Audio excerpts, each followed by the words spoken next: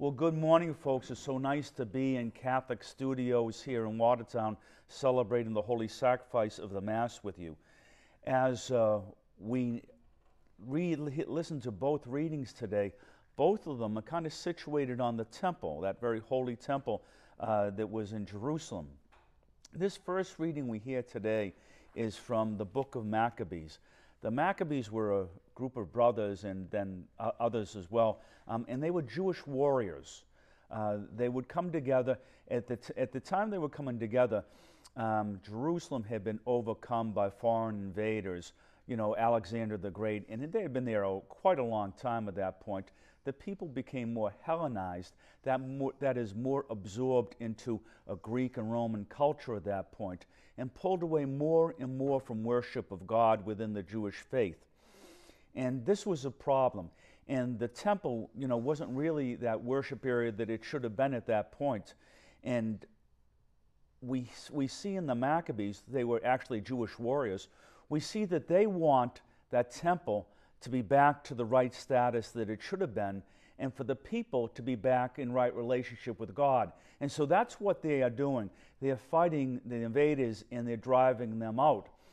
And as we hear in this first reading, we hear how they're successful in doing so.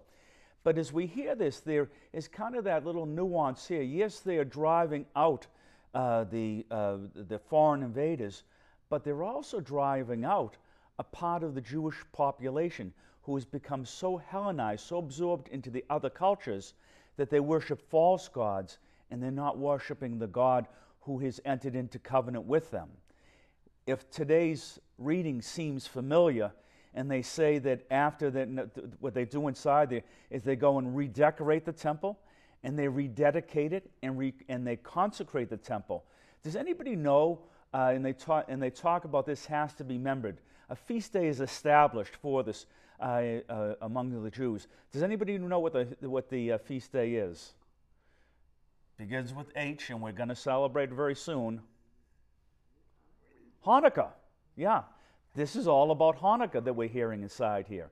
So, why is it at this point we're hearing about Hanukkah? Because we're not in December, are we?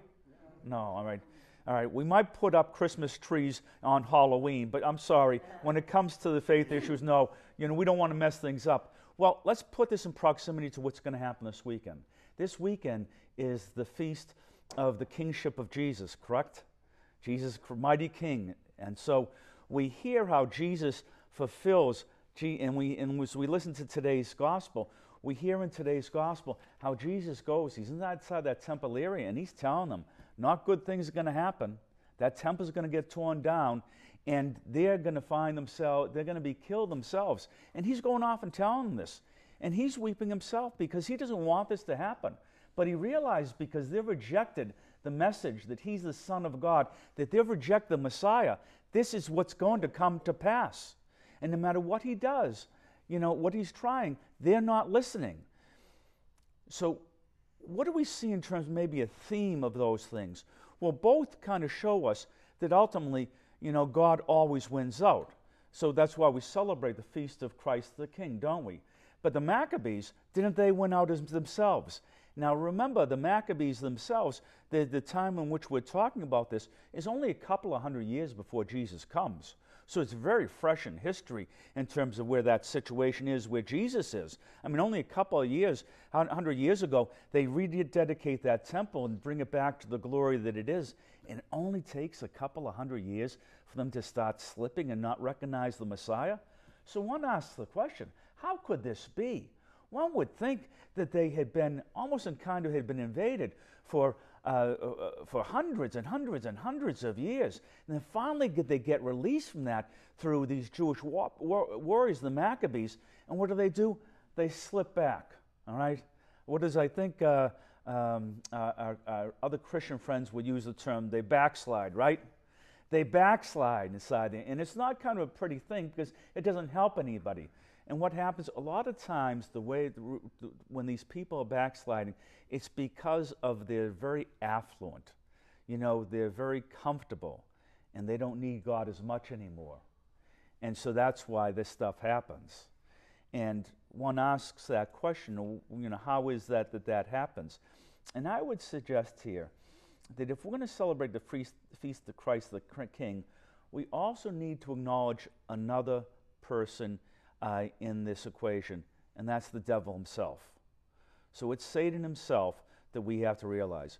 What do we celebrate? Christ the King, Christ's victory over death, Christ's victory over the devil himself. So that's what we're going to celebrate this weekend.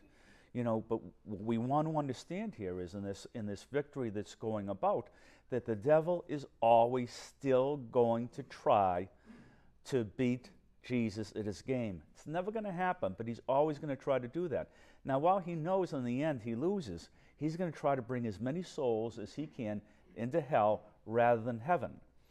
And unfortunately, he tempts us through various ways. He tempts us a lot of times with the affluence that we have in our lives, or the fact that we seem very secure. Despite our security, we should always remember our security is found in our Lord Jesus Christ. Our security is always found in God. The Maccabee warriors knew that, didn't they? The early disciples and the disciples to this day, they've known it as well. The heroic men and women of the New Testament, they knew it.